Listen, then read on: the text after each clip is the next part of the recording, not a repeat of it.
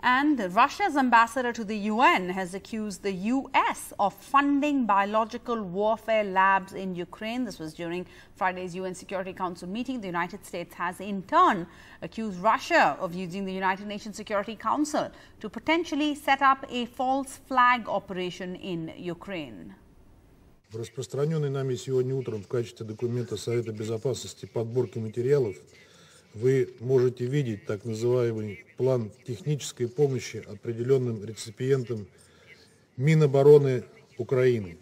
Я рекомендую внимательно изучить этот документ. We're here because Russia knew its cynical ploy to pass an exculpatory resolution had failed. This meeting is the result of their isolation on this council and on the world stage. We're not buying what they're selling, literally or figuratively. And I will reiterate the United States' deep and serious concern that Russia's calling for this meeting is a potential false flag effort in action. Russia has repeatedly accused other countries of the very violations it plans to perpetrate.